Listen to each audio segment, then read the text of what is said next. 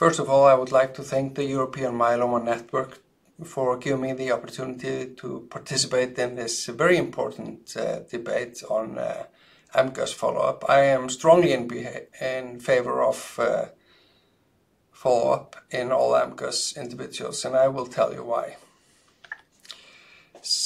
Here are my disclosures. So fact number one, we know that all myeloma are preceded by MGUS. No one with myeloma does not pass the MGUS stage, although, importantly, not all MGUS individuals go on and progress to myeloma.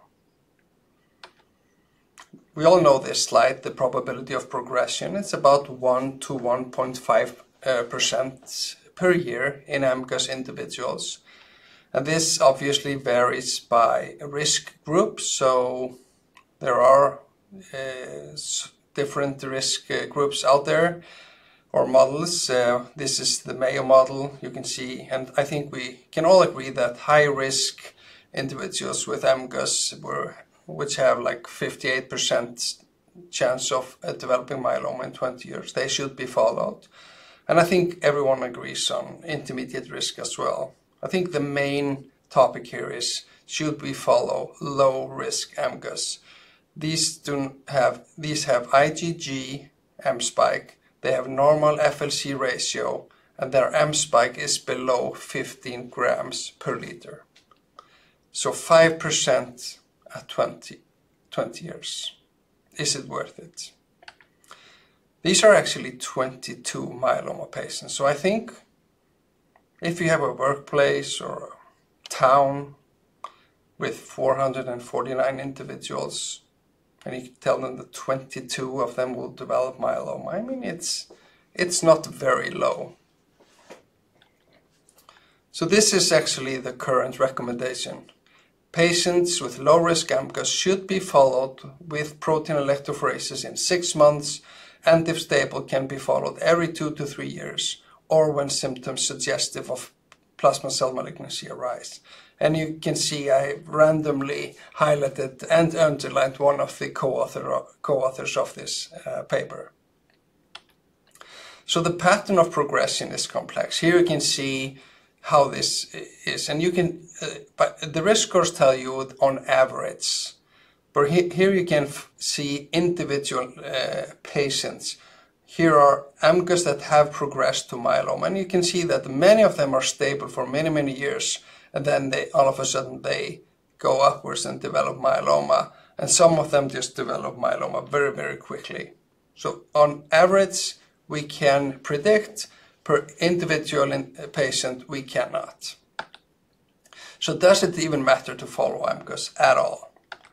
So we did a study where we looked at 14,000 myeloma patients, and we analyzed if having information that they had MGUS prior to their myeloma diagnosis had an impact on survival. So we know they all had MGUS before, but sometimes we know about it, mostly we don't. So here you can see people with knowledge of MGUS and they get myeloma have an improved survival once they get myeloma. This is highly statistically significant. If we look at this in the statistical model, you can see that the risk or the difference is about 14% overall survival benefit if you are being followed for MGUS. And interestingly, we looked at those with a low M protein at MGUS diagnosis, which typically do not develop myeloma. Well, if they do, their survival is the worst of them all. It's 86% worse compared to people not. So this has also been analyzed in other studies. There are at least 2 other studies highlighting the importance of MGUS follow-up on survival if you get myeloma. And this study here looked at complications. And you can see here that if you do not follow people with MGUS and they develop myeloma, you're asking for more hypercalcemia, more fractures, more kidney disease, and poorer myeloma survival. And you can see this here. Actually, it's just very small. I think I'll enlarge it. You're asking for more fractures, more kidney disease, more hypercalcemia, and poorer survival. Even bigger letters here. Choosing no MGUS follow-up leads to more fractures, more kidney disease, more hypercalcemia, and poorer myeloma survival. There is no debate here. And it's not like people just are born with high risk MGUS or smoldering myeloma or myeloma. They all have to progress through the individual risk score. So if you have IgG disease, you will go from low risk to intermediate low to intermediate high to high risk, and eventually you might get smoldering myeloma or myeloma. Some people stay here, some people are diagnosed here, but they were there here someday. And this is shown here, that people travel through the different stages of risk group. So if you were first identified randomly at low risk, you need to check on them again, and you need to follow them. The whole concept of treating smoldering myeloma, these are also by definition asymptomatic. How are you going to find them?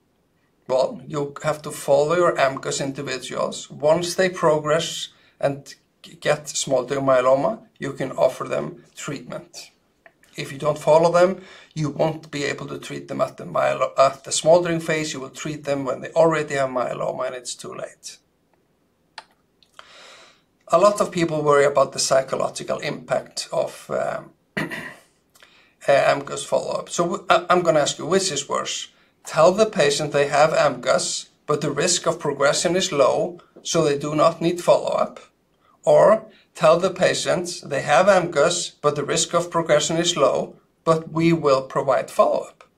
I think most people will pick the second choice here. So this is in fact what we're doing in Iceland, in the Iceland Screens, Treats or Prevents Myeloma, the iStop-MM study. So we are screening Icelanders with SPEP and FLC ratio and performing a randomized study analyzing different approaches in MGUS follow-up. So we have 80,759 individuals, 54.5% of the Icelandic population, 40 years and older, gave informed consent, and we have already 75,000 samples. So we actually analyzed, and these are preliminary data, and we can show that once you diagnose MGUS and you check before and after depressive symptoms and anxiety, it's not worse. It's actually a little bit better. Another question that we are asking, what's in the bone marrow? The current recommendation is do not perform bone marrow in low-risk MGUS. Well, in fact, 6% of them have more than 10% plasma cells in the bone marrow. So these are my stay at home, since this is a virtual meeting, there are no take-home messages. Inform your patients on MGUS and its natural history. Provide balanced information and then follow them. MGUS follow-up leads to improved survival in myeloma with less severe complications. MGUS follow-up does not lead to anxiety or depression, and MGUS follow-up is not expensive. Ignoring that your patients have MGUS does not make it disappear. Thank you very much.